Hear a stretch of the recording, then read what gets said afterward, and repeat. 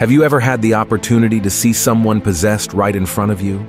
Twisted hands, contorted fingers, a hunched body, and a deep voice are characteristics of people who exhibit the presence of demons. In some churches, it's even normal to see pastors talking face-to-face with these entities. Many don't believe in these manifestations and think it's just a show to get attention. But is that really true? Would it be possible for someone to talk to the devil face-to-face? Furthermore, would it be possible for the evil spirit to enter into an animal or even our beloved pet? In today's video, we will analyze everything the Word of God says about it and reveal an extraordinary case of a conversation the demons had with Jesus.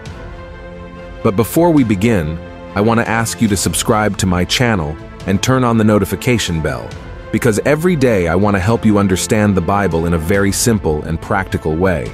All right, let's get started. The Bible tells us that demons are actually fallen angels who serve Satan to destroy people's lives. They are wicked, filthy, manipulative, and to make matters worse, the Bible says they are around us seeking opportunities to attack us. This means that wherever you go, there may be a demon presence around. And even though you can't see or touch them, the spiritual world exists and is full of these beings ready to cause harm and destruction in people's lives. But if we can't see or touch them, can we talk to them? Some people are unsure about cases of conversations with demons.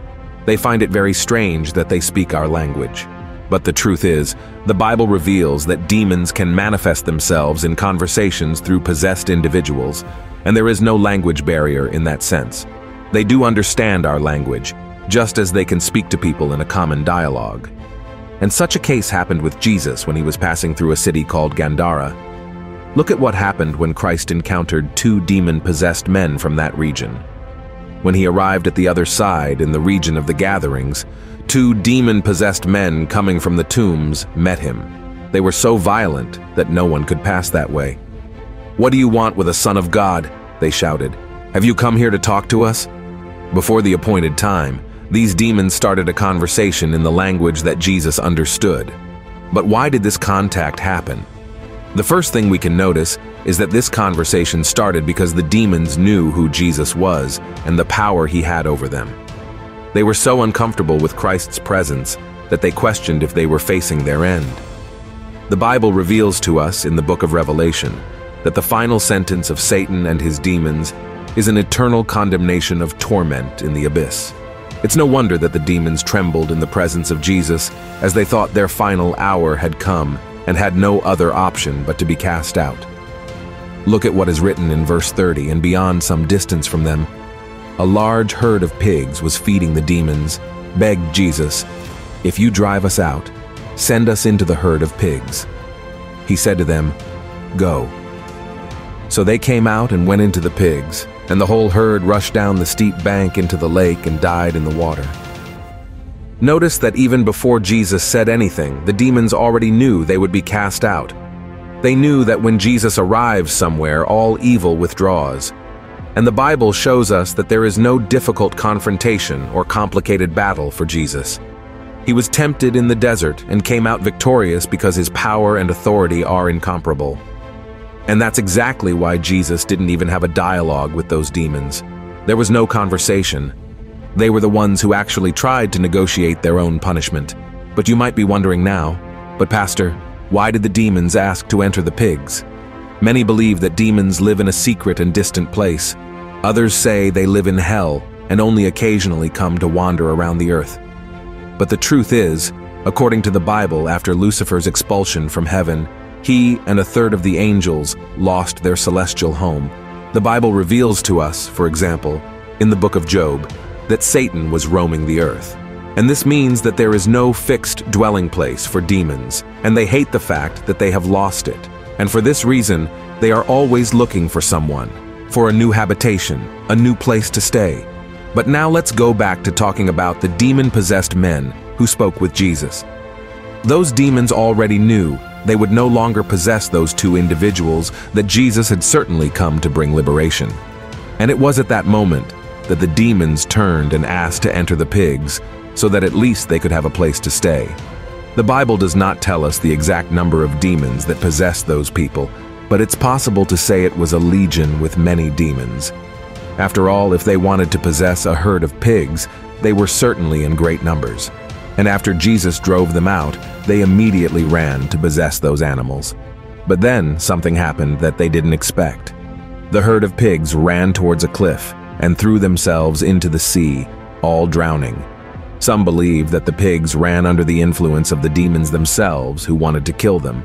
But the truth is that the intention of these beings is to cause pain and destruction. Killing them immediately wouldn't make sense, and they would lose their dwelling place again. However, they could not foresee this action of the animals. We can say that Jesus was aware of what would happen and that it was a sign for the demons of their future judgment. After all, they were sentenced to suffer eternally in an abyss. And look at this interesting fact. The only word Jesus said to them was "Go," and that shows us the great power that Jesus has over them. Jesus is not in a power struggle with the devil. He is much stronger and more powerful with just one command, one word. That whole legion of demons no longer remain there. Now I want to go back to the initial question with you. Would it be possible for this to happen nowadays? Can demons talk and even make requests? The answer is yes.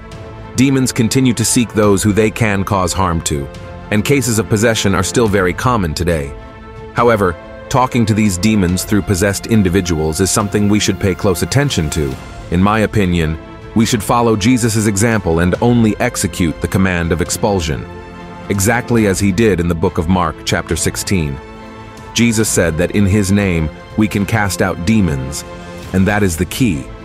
When we are faced with such a situation, remembering that an evil spirit does not want to leave right away, it will insist it will give trouble to leave. This doesn't mean we have little faith. It means that the enemy is persistent. He does not want to abandon that body, that precious life, which is why we need to persevere, because he cannot resist the name of Jesus. And many people tell me, "But Pastor, I've seen people praying, and the demon didn't come out." Brothers and sisters, the truth is that we need to use the sword of the Spirit, which is the Word of God. Faith alone is not enough at this moment. You have to use your spiritual armor, and the weapon of attack is the Word of the Lord. So you have to say to the devil, it is written in Mark chapter 16, Jesus said, "In my name they will cast out demons." So Satan, in the name of Jesus, I command you to come out of this body now. Do you understand? But as I said to you, a conversation with a demon can happen as long as you are focused on expelling that demon and not chatting, not asking questions about the spiritual world, or even trying to convert the demon, because that's not going to happen. The Bible says that Satan's end has already been decreed because repentance was not found in his heart. And they do not believe in Jesus as Lord and Savior. So don't think they'll turn away from evil. Don't think they'll change their minds. Their only purpose is to deceive and manipulate. They are dirty and only cause destruction. So expel in the name of Jesus. And that's it. And going back to the story of the two demon-possessed men from Gedora, another point we can observe is Jesus' power of restoration. Some scholars and historians believe that the two demon-possessed men were a couple, a man and a woman. But when Jesus came, life came with him. And after the demons were expelled, the supposed couple was free from any bond, and they received the chance to start their lives anew without the influence of evil. And that's exactly what happens when a person accepts Jesus as their Lord and Savior. When we open the doors for Christ to enter, everything that was dirty and unclean is cleaned and transformed. Jesus comes to bring liberation to the captives and oppressed. Amen. The book of Romans chapter 8 verse 1 says that there is no condemnation for those who are in Christ Jesus. They do not walk according to the flesh, but according to the Spirit. And that means that when we obey His word and live a life of holiness, there is freedom and great power over us. No legion of demons can stand before someone who has Jesus in their heart. And continuing that passage from Matthew chapter 8, which talks about the pigs, something very interesting is written here.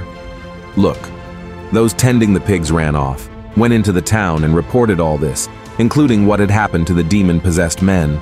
Then the whole town went out to meet Jesus, and when they saw him, they pleaded with him to leave their region. Look at this, brothers and sisters, how the human heart is. Even after Jesus liberated those two people, the residents of that region chose to reject Christ because of the loss of the pigs. That is, they gave more attention to the material goods that were lost than to the miracle of liberation that manifested for those two people. And this shows us that the same thing happens today. How many miracles has God done in people's lives?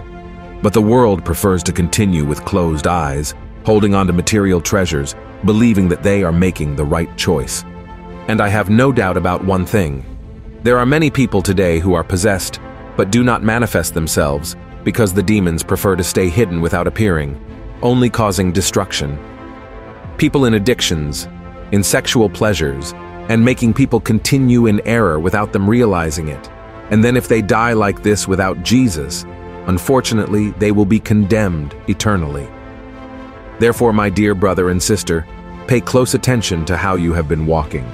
See if you are on the path of Jesus or on the path of darkness, and don't let any demon imprison your heart and soul. And know that if your heart is filled with the light of the Holy Spirit, the devil cannot touch you. Okay, and answering one last question. Demons can indeed enter pets. This is because animals are more sensitive to the spiritual world, and the devil can certainly take advantage of that. Okay, but you can pray there in your home, intercede for everything and everyone around you, and God will honor your faith. Okay, if you like this, I ask you to click on like, and do not forget to watch this video. Let's instruct people according to the word of the Lord. Okay, God bless you. A big hug.